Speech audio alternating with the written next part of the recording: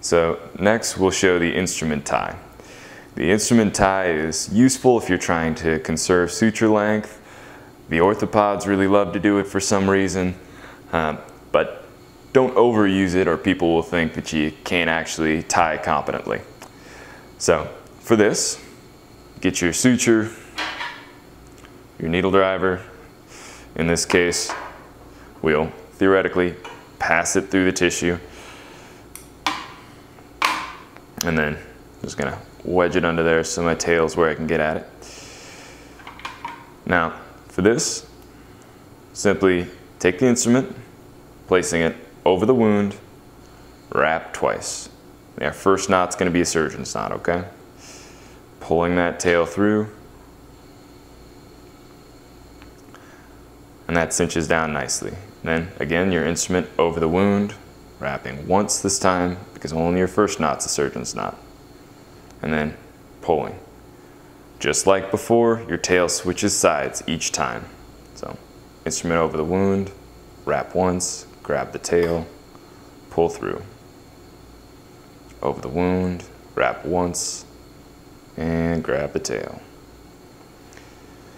Notably, you don't want to have the tail too long. This is even a little long because it just gets kind of laborious and you can end up in this situation where you end up, that's what you can grab, you pull tight, and then you feel like a big dork. You can kind of save it by nosing in and pulling your tail out, but better not get yourself in that problem in the first place. So again, tying an instrument tie, I'll show kind of one issue that can come up is just having tissues that won't quite approximate, which is being simulated by these tubes. So again, setting the instrument over the wound, wrapping twice. The surgeon's knot can help, but sometimes you just have trouble getting it to stay together. And the minute you take tension off the knot, it opens up again. So one thing you can do here is actually pull the tails the other end, and they can hold a little better for a little longer. Then you can do that second pass, instrument over, and then grab the end. So it's just one way to deal with difficult to approximate tissues.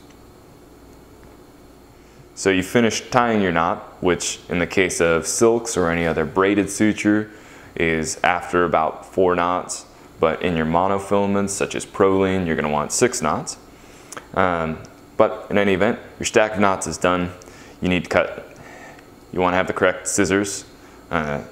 Suture scissors is what you'll ask for. Screw up and then going down to the knot, turning it at 45 degrees and cutting gives you nice short ends that make the knot look good and make you look good.